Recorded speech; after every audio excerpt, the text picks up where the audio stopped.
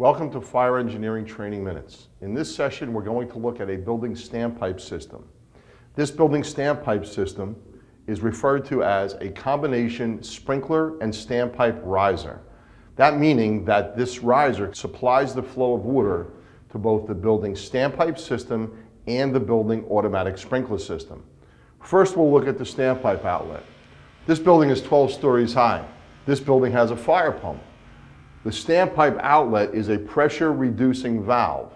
If we look closely at the stem of the valve, there is a clip that has been added to the valve that restricts how far the valve can be opened. What that does is when the standpipe line is flowing, the limitation of opening the valve reduces the downstream pressure or the nozzle pressure under flow conditions.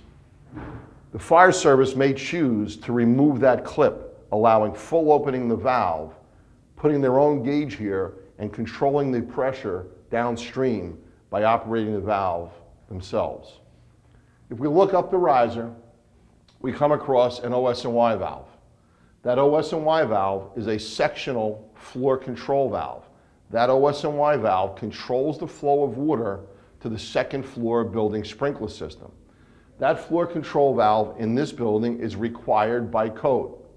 What that floor control valve does is a couple of things.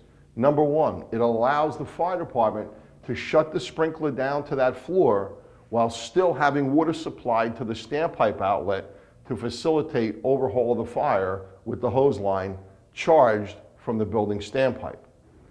The other benefit of the floor control valve is post-fire, the floor control valve is shut and only the second floor of the building sprinkler system has been shut down. The remaining sprinkler system in the remaining floors stays in service. Another component part of many standpipe systems in buildings is the roof manifold. The water supply to the roof manifold comes from a heated space. This control valve, an OS&Y valve, is normally closed. Opening this control valve will supply water out to the roof manifold.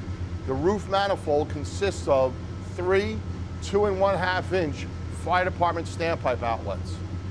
Today we talked about a couple of the components of a typical building standpipe system. We identified a hose outlet with a pressure regulating device.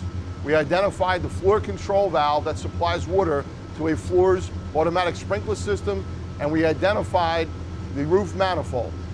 I'm Dansbach. Thank you for watching this segment of Fire Engineering's Training Minutes.